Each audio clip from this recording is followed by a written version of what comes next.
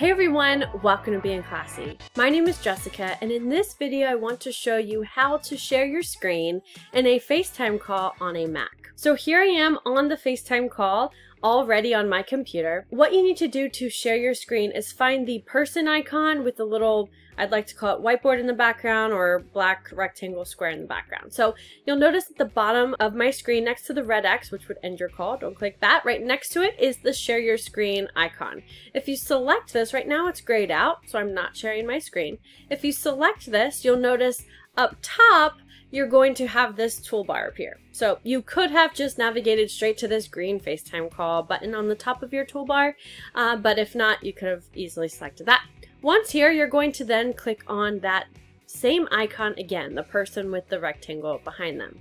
Now you'll see that you can choose to share your entire screen, which is going to share your entire desktop. So any notifications, pop-ups that might come on, somebody who is on the other call is going to see that.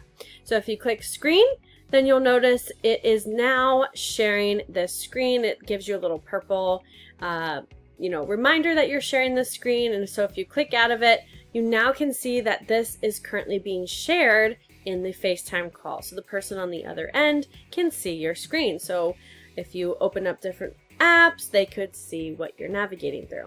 The other way to know if you're sharing your screen in a FaceTime call is up here at the top corner of your toolbar. You'll notice that that green FaceTime application icon turned to this purple share screen icon. So this reminds you that you are in a FaceTime call sharing your screen.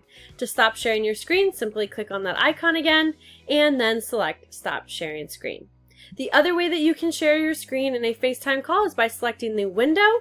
Now for this video, I can't show you since I'm using a screen recording application, but if you were to just share a window on your computer, a Google Chrome tab, a Skype call window, whatever it may be, a photo, you could simply select window and then choose the window you'd like to share, and you will see that same preview in that share your screen toolbar up at the top right corner of your screen. I hope this video was helpful for you in learning how to share your screen in a FaceTime call on a Mac. If this video is helpful, please like this video, share it out with anyone else who may benefit from it, and don't forget to subscribe to Being Classy. My name is Jessica, and I will catch you in the next video.